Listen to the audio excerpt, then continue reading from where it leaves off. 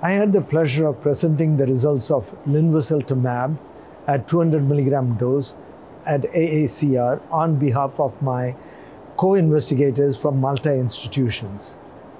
Linvoseltamab is a fully human CD3 BCMA bispecific antibody.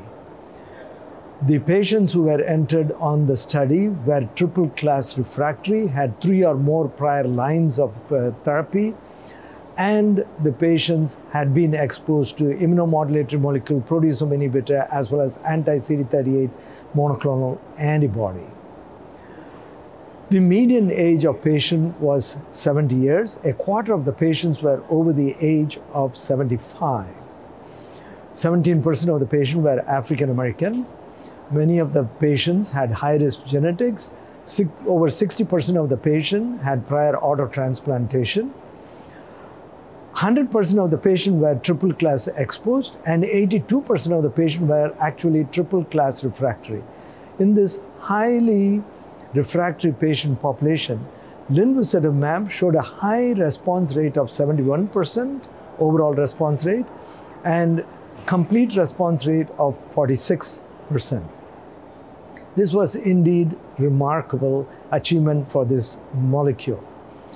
The major side effect was seen as is common for bispecific antibody, that was CRS, ICANS, and hematologic toxicity such as neutropenia and anemia, as well as infections.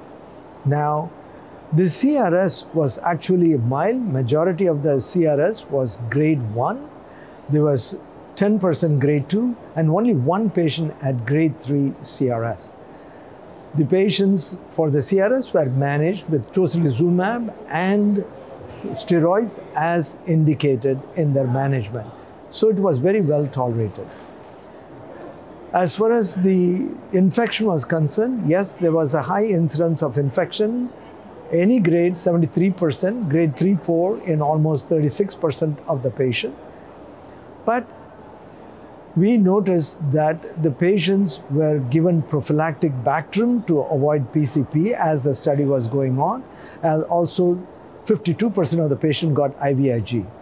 Moreover, because of the unique study design, we noticed that the infections were more common during the first 6 months, but subsequently, because the patient transitioned to once every 4 months treatment, there was a dramatic reduction in the infection, such that grade 3-4 infection rate dropped from 20% range to 5% range after 6 months.